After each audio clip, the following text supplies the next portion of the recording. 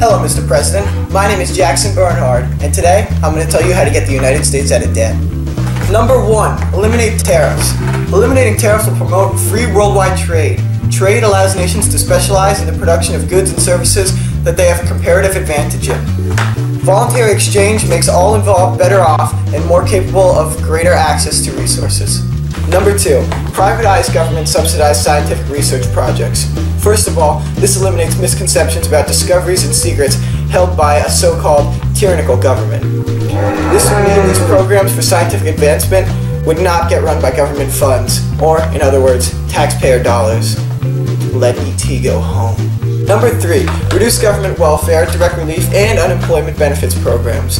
The extent to which these programs currently function drastically reduces the incentive to work hard and hurts the average working person. Thank you for listening, Mr. President, and just remember, it's all love.